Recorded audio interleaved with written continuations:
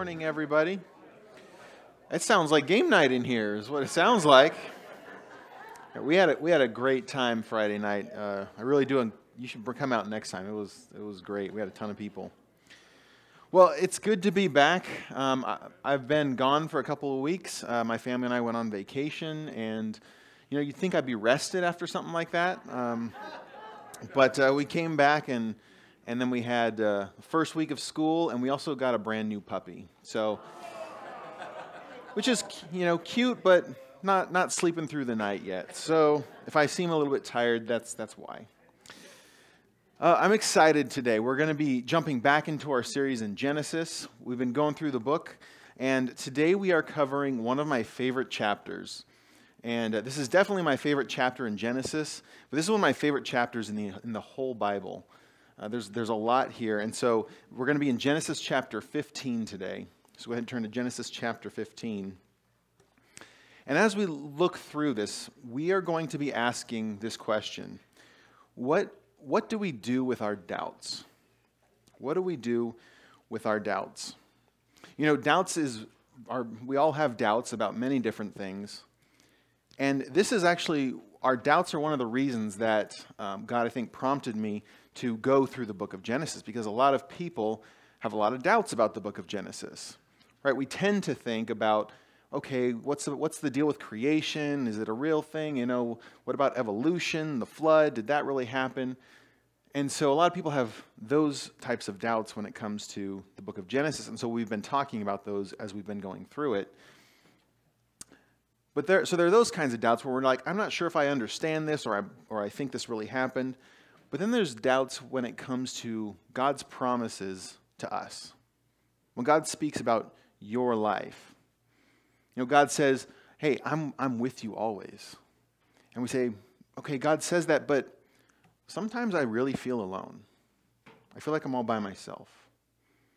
Or the Bible tells us that God works all things for the good. And we look at our lives sometimes and think, I don't see how that could be.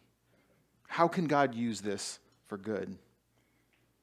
Or maybe you're in a situation where God's called you to something, or He's prompted you, He's put something on your heart. And so you start following, you start going the direction God's leading you, and you end up encountering struggles and opposition. And you start thinking, is this really what God asked me to do? Or did I hear Him wrong? Or did I make this whole thing up?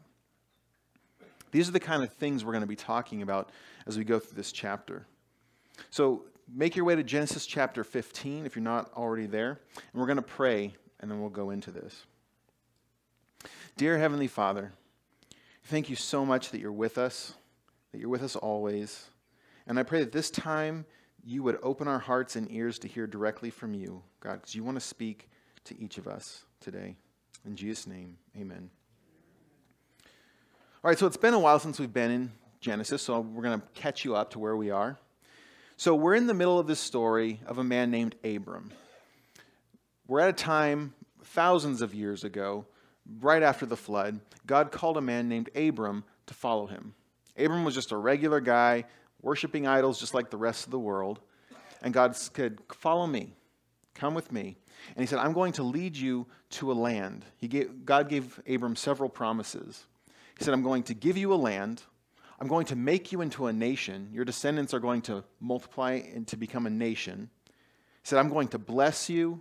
I'm going to bless your allies. I'm going to curse your enemies. And I'm going to bless the whole world through your line. These are some amazing promises, aren't they? These are the promises that God gave to Abram. But in doing so, He said, now follow me. He said, go where I lead you. You're going to go to a land that I will show you. I want you to leave your home, leave your town, leave your family, and go where I tell you. And amazingly, Abram goes. And this is not at a time, where Abram just didn't load up a U-Haul and get on the 50, This is back before all that. Abram had to load everything in his carts. He had to leave the safety of a city. He had to go, kind of think of prairie style, right? He's just kind of forging a path, going wherever God told him to, hoping he doesn't run into wild animals or roving bandits or a city that's hostile toward him.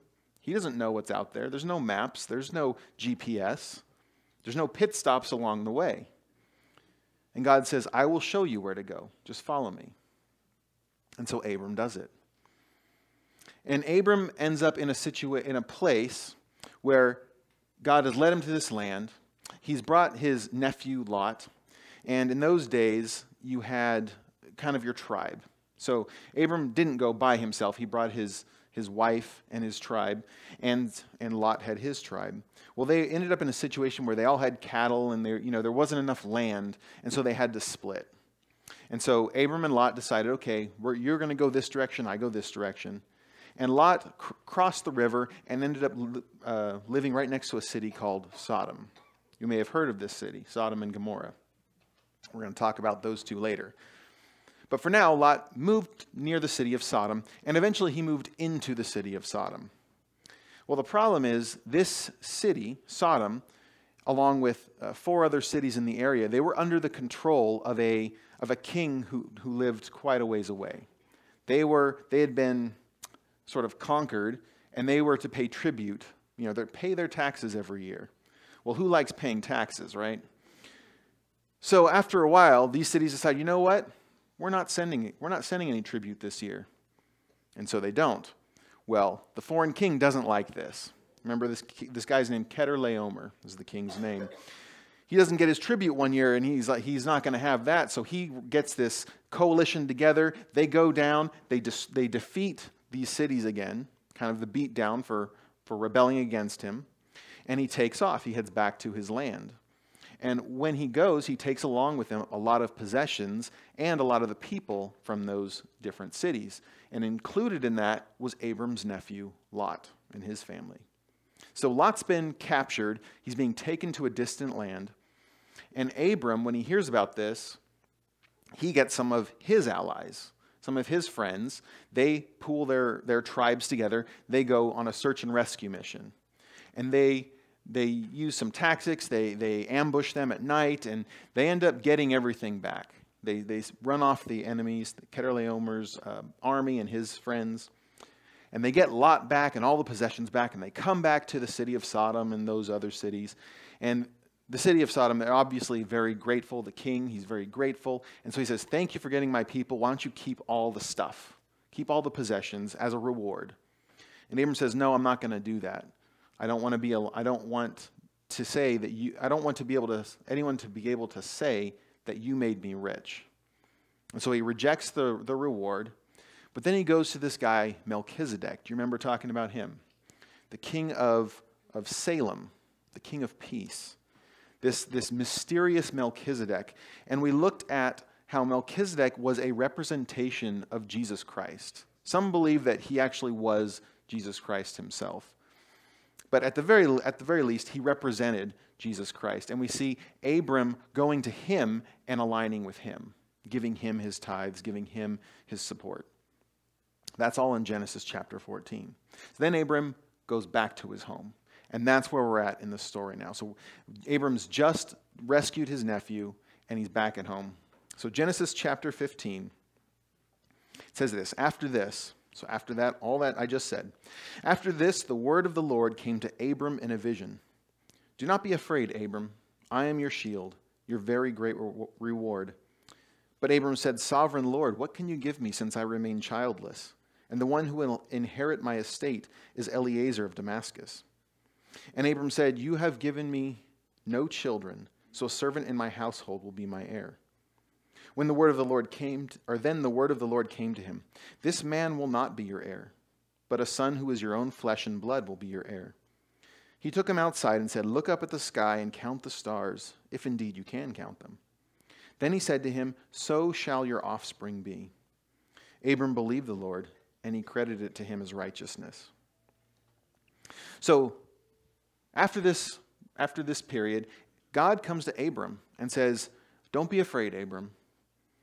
Now, many times when we read through the Bible, whenever people have an encounter with the Lord, or even just an angel of the Lord, they usually start off with, Don't be afraid. And many times it's because when you encounter an angelic being, or when you encounter God himself, people are afraid. God is incredibly powerful. You know, many people, I've heard it said, you've probably heard it said, people will say, when I get to heaven, I've got some questions for God. He's got to answer for some things. There's no biblical basis for that. Anytime in Scripture people encounter God, they fall on their face and they're afraid. And God has to say, don't worry, it's okay. So that may be what's going on here. It may be that Abram is afraid of God. But I don't actually think that that's what's happening here. I think here God is actually speaking into Abram's life. I think Abram here has fear of men, fear of man in his life. And you may think, well, why would that be? He just conquered these kings. He just was victorious. Why would he have fear? Have you ever been in a situation where you have to do something kind of risky or daring or dangerous because, there's maybe a kid involved or something's involved where it's like you've got to get involved and your adrenaline's pumping and you go through it and it's all good. And then afterwards you're sitting there thinking, what did I just do? You ever done that before? I think that's what Abram is experiencing here.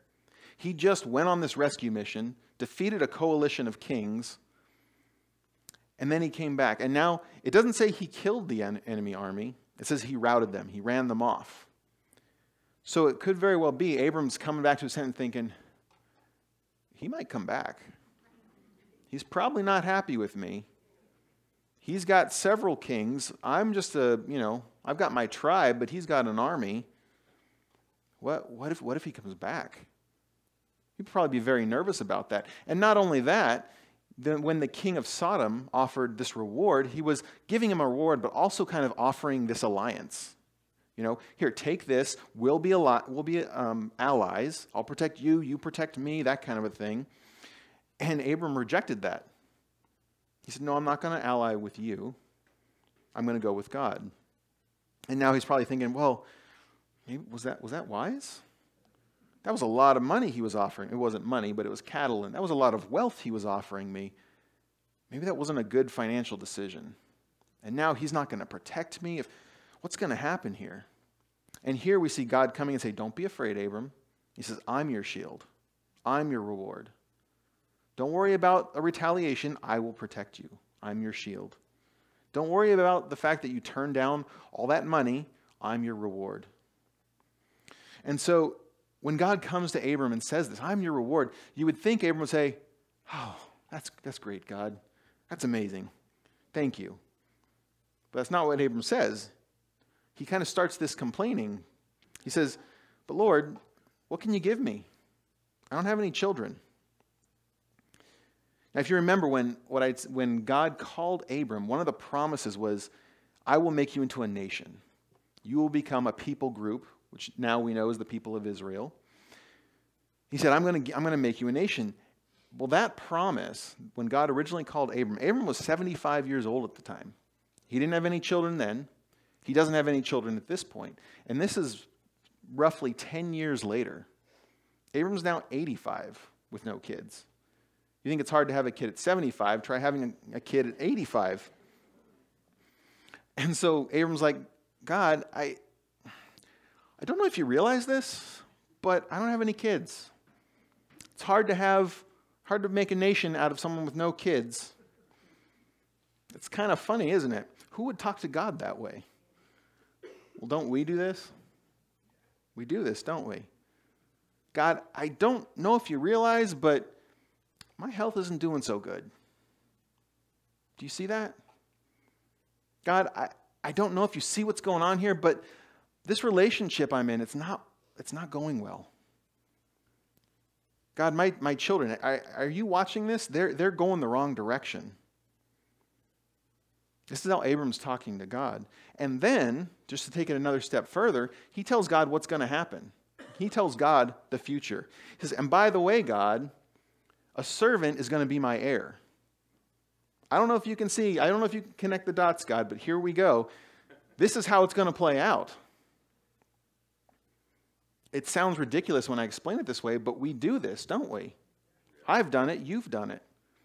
God, I don't know if you see this, but I'm headed for divorce. God, I'm headed for bankruptcy. Do you see this, God? Let me connect the dots for you. The funny thing is, when we look into the future, we have this assumption that God's not going to do anything. When we look into the future, we're looking at a future where God doesn't get involved. And the funny thing is, when we look in the past, we say, oh my goodness, God was working here and here and here and here, and I didn't even realize it. But when we look in the future, we say, well, but God, if you don't do something. The thing is, as believers, we can be sure of one thing about the future. I mean, if this whole pandemic has proved anything, it's that we don't know the future, right? But we do know this: God will be involved. God is going to intervene. He's going to step in and do something. What is that something? I can't tell you that, but I guarantee he will do something. Amen. So this is what Abraham's telling God. God, you may not understand this situation, but let me tell you, I got no kids, and I'm going to leave all my stuff to a servant. And so how does God respond to this? Well, God reassures Abram. He reiterates his promise. He says, no, this servant's not going to be your heir. You are going to have a son. From your own body, you're going to have a son. Well, not from his body, but you know what I mean. Of your own flesh and blood. And I find this interesting because he's talking to God right now. Abram is talking to God. And God could have easily said, and be totally justified, he could have said, Abram, how dare you? How dare you question my integrity? I'm God. You know what? You're out. I'm going to go find someone else and do it with them instead. But that's not what he does. He reassures him. He says, no, Abram, this is still the plan. The promise still stands.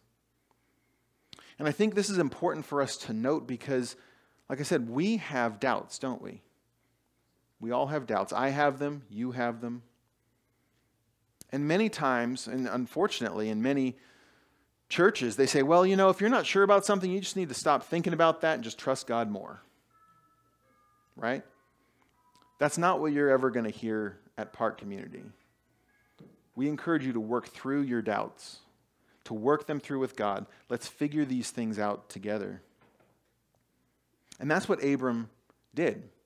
When Abram had these doubts, you know, he's been thinking about this promise for 10 years and still no child. And so what he does is he takes that to God. He says, God, I don't understand this. It doesn't seem like this is going to work. And God says, no, this promise still stands. And then he takes him outside. He says, go outside, look at the stars, and see if you can count them. That's how many your children will be. Have you ever been outside on a dark night?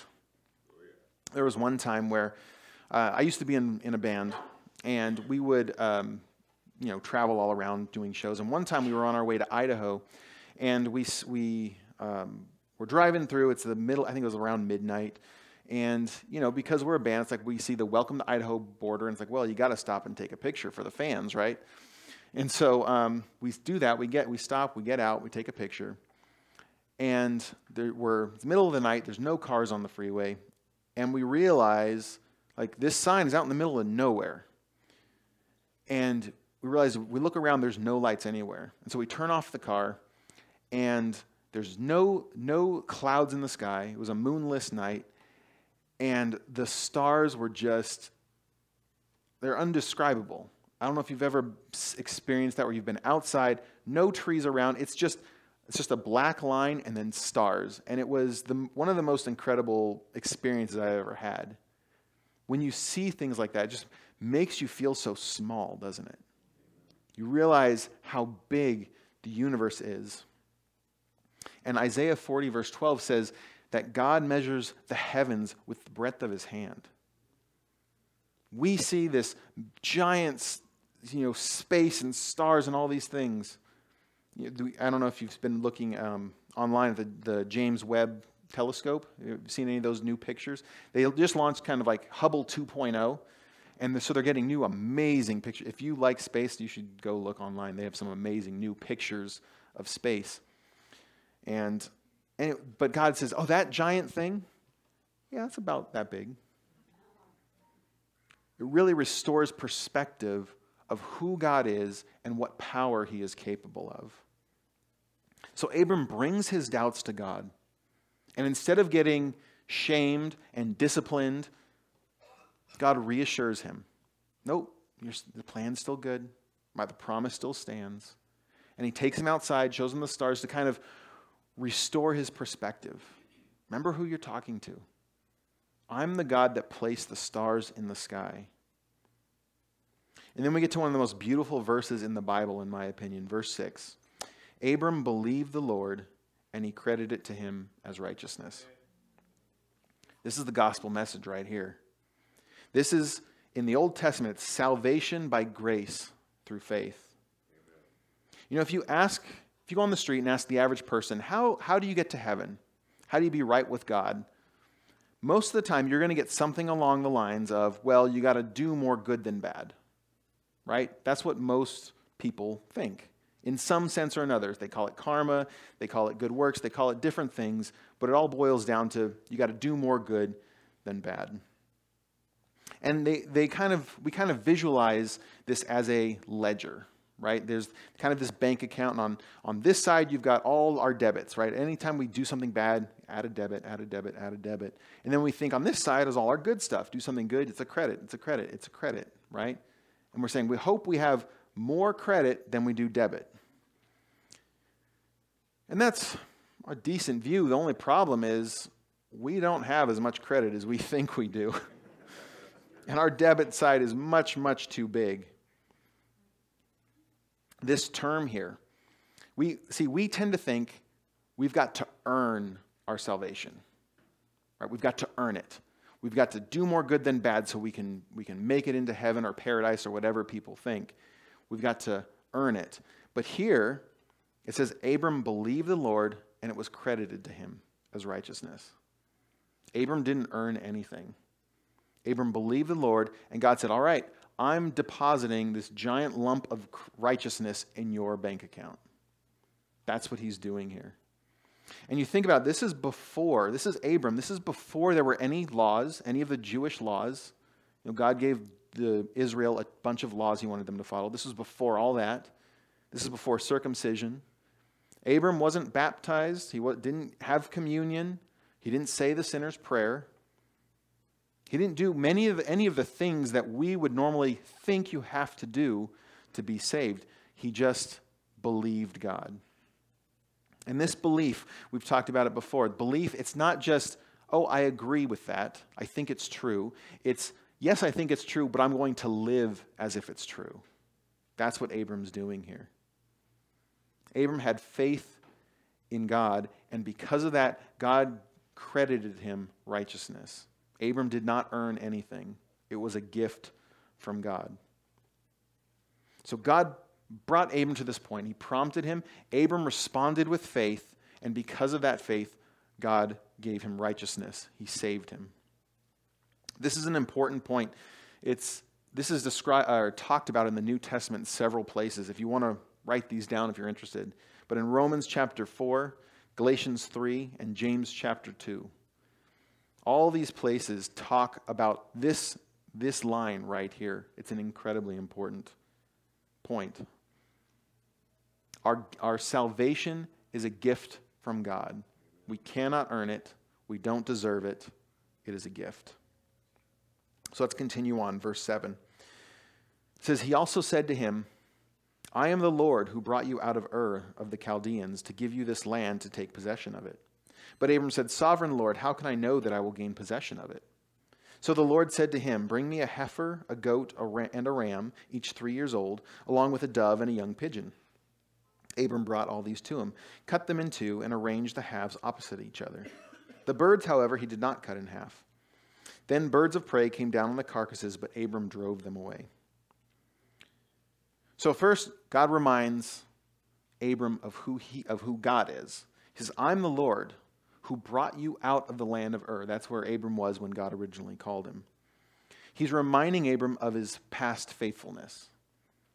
He says, I know you're worried about the future, Abram, but remember what I've already done for you. Look in the past. Connect those dots. You can see those dots. Remember, Abram getting from the land of Ur to this promised land he's in now, that was a treacherous journey, a dangerous journey. And God's saying, look, I got you here safely. You're fine.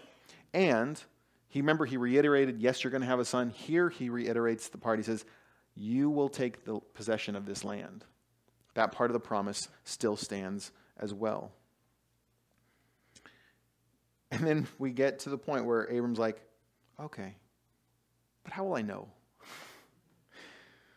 I love the Bible because it's real, isn't it? It's here we see this struggle of belief and doubt. I mean, we're like that, aren't we? Abram just went through, right? God, what about this? And God's like, look, I'm going to give you a son. Look at the stars. Remember who you're dealing with. And Abram's like, I believe. But what about, this is what we do, right? All right, God, I believe you about this. But now what about this? And what Abram is doing here, he's asking for a sign. Because he really did believe God, right? It was credited to him as righteousness. He really did believe. But he's still kind of struggling with it a little bit. He's like, God, can you give me a sign, please? Because remember, at this point, Abram's been promised to be turned into a nation. A nation will come from him, and he'll possess this land. And at this point in time, he has no children and no land. He has neither of those things. And so this is where, to us, the story gets weird, right? God says, all right, bring me a heifer and a goat and a ram and a couple birds. And we go, what? What does this have to do with anything? But notice, Abram's not confused about this. Abram knows exactly what's going on. They're about to enter into a covenant. You see, if we were in an interaction and you were saying, well, how can I know you're going to do this? And I said, all right, put it in writing. Let's sign on the dotted line. You know exactly what that means, right? I'll enter into a contract with you. That way you know it'll happen. That's what's going on here. Abram's like, can there be a sign? And God's like, all right, I'll enter into this covenant with you. We'll make a contract. And so Abram knows exactly what to do with these animals. You see, he takes the animals, he cuts the big ones in half, and he lays them on side by side. So what he's basically doing is killing these animals and making an aisleway. So if you imagine just this aisleway with dead animals on the side is what he's doing. And which I think cutting the animals in half must have taken a while, And my mind goes, which way did he cut them in half? Was it lengthwise? Or I don't know. Don't think about it too much. So today when we enter into a contract, we spell everything out on paper, right?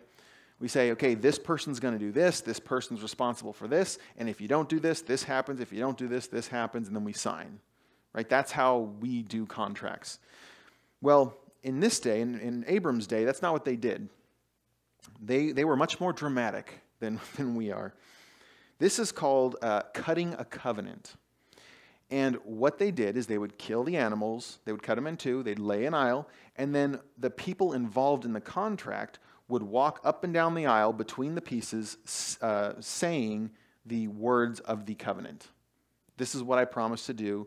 This is what I will do. And what they're saying in doing that, they're saying, I promise to do this, and if I don't, may I be slaughtered like these animals. May my body be broken and ripped apart like these animals. May my blood be spilled. May I be killed if I break my word. That's what is going on when they do that. And so when God tells Abram, okay, get the animals, cut them in half, God just tells him to get the animals, Abram is assuming, okay, we're entering a covenant. We're signing a contract. Now remember the promises that God gave him when he called him, he's now saying we're going to make it legal, if you will. Even though to God, when God says it, it's just as good as done anyway. But this is for Abram's and our benefit. And so Abram prepares the animals, he cuts them in half, he lays them down, and at this point, it's the next day, because cutting an animal in half must have taken a while, right? Get up in the morning, get the cow, cut it in half, And so he's waiting there, and then he's waiting quite a long time. It says long enough that the birds of prey come down and start to pick at the animals, and he has to, scare them off. So continuing on, verse 12, let's see what happens. It says, as the sun was setting, Abram fell into a deep sleep, and a thick and dreadful darkness came over him. Then the Lord said to him, "Know for certain that for 400 years your descendants will be strangers in a country not their own, and they will be enslaved and mistreated there. But I will punish the nation they served as slaves, and afterward they will come out with great possessions. You, however, will go on to your ancestors in peace and be buried at a good old age. In the 4th generation, your descendants will come back here, for the sin of the Amorites has not yet reached its full measure." So Abram's sitting there with this isle of carnage, and it says a deep sleep falls on Abram. And this word here is the same word used when, if you remember the story of Adam, when Adam fell asleep and God made the Eve out of his rib.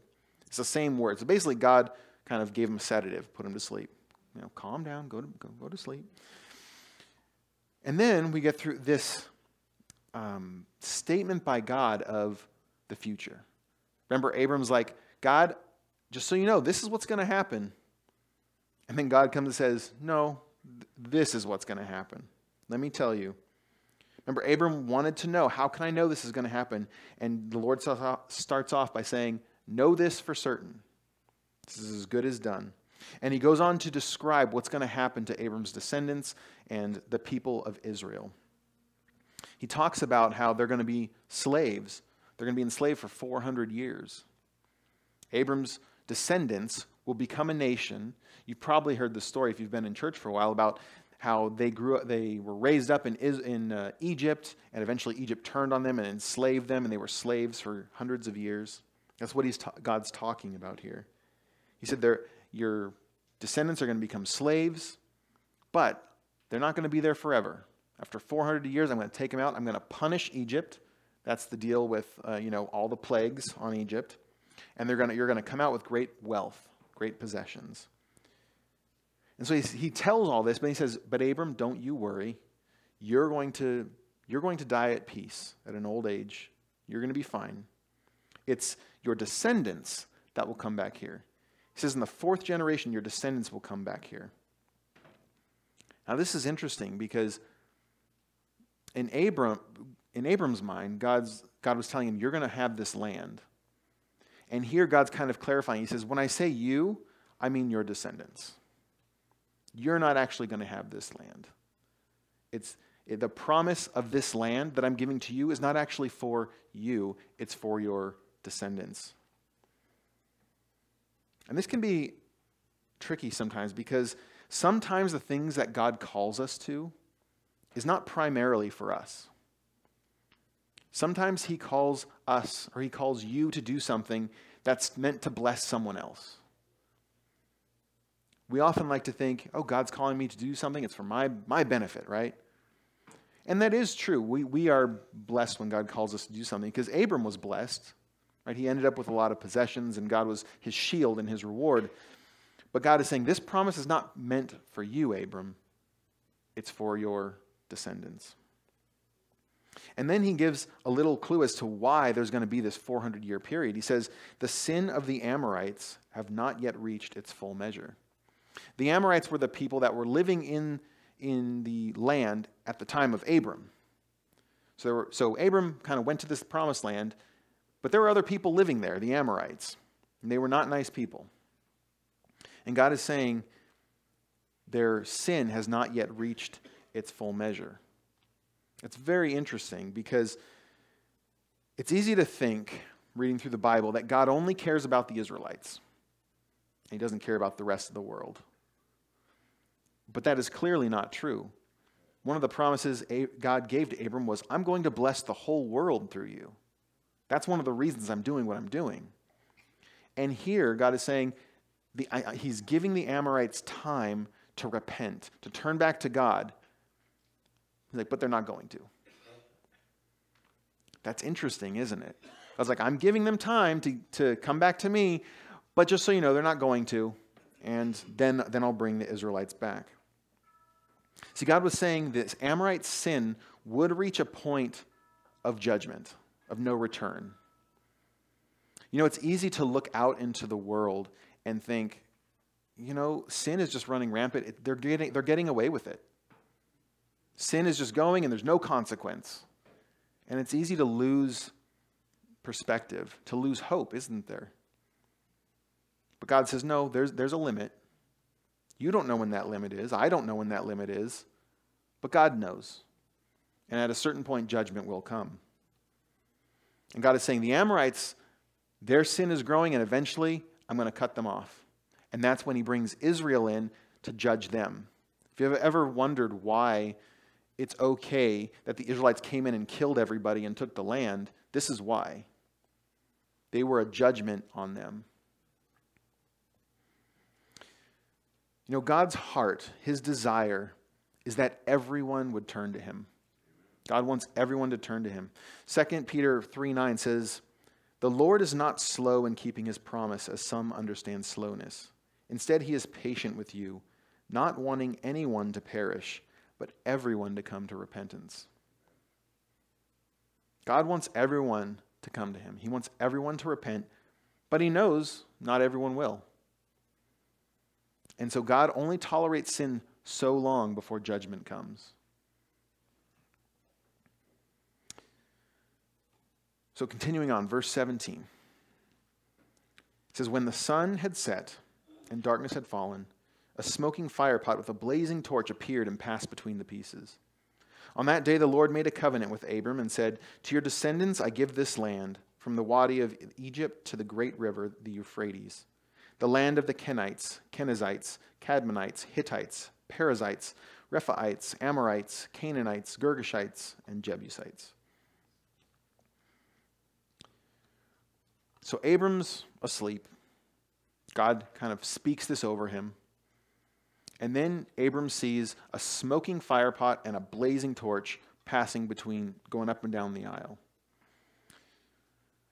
This is the presence of God, is what this is representing. We know this because the words used for the smoking firepot and the blazing torch, they're used elsewhere of God. So this is the presence of God going up and down this aisle of carnage,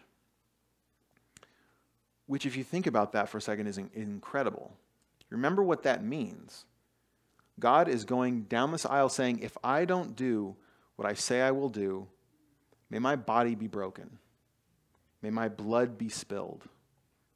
May I, the God of the creator of the universe, may I be killed if I don't do what I say I'm going to do.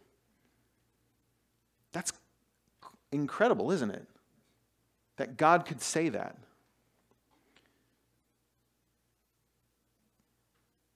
That's an incredible statement, and yet it's even more incredible than you think.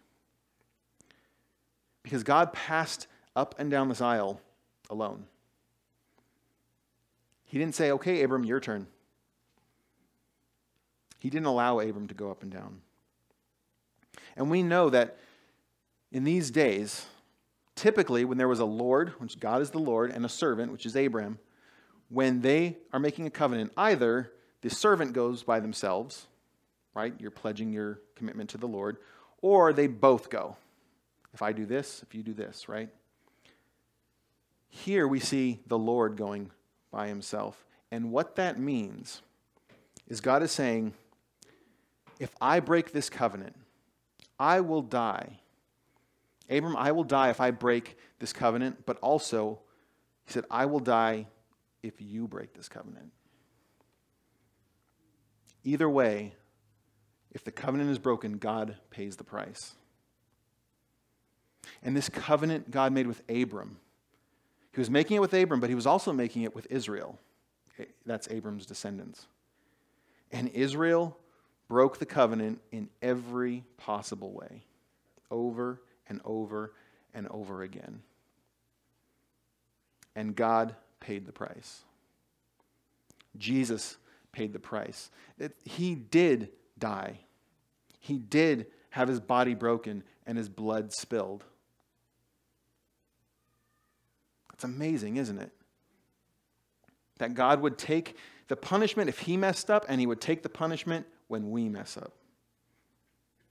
This is why I love this section. It is such a clear picture of the gospel, of what Jesus decided to do for you and for me.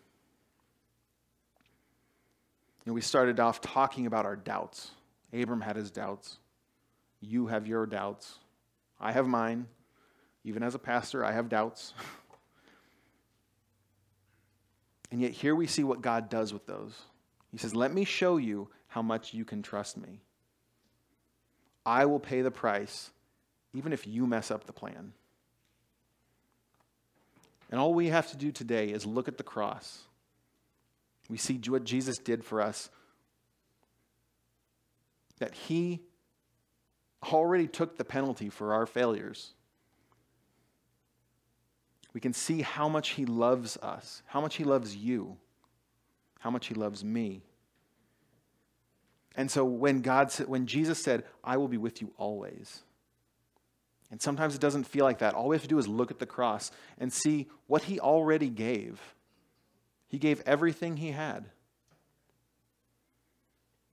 When God says he can work all things for the good, and we don't see how that can be possible in this situation. We see how he took the worst possible event that ever occurred, the killing of God, and worked it for our good. If he can use that for our good, he can use anything. There's nothing worse than that. We all have doubts. And it's okay to come to God with those doubts because he's not going to beat you down for not believing hard enough.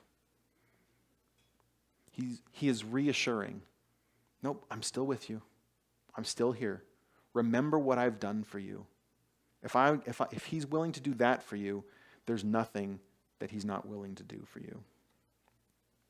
The worship team could go ahead and come on up now.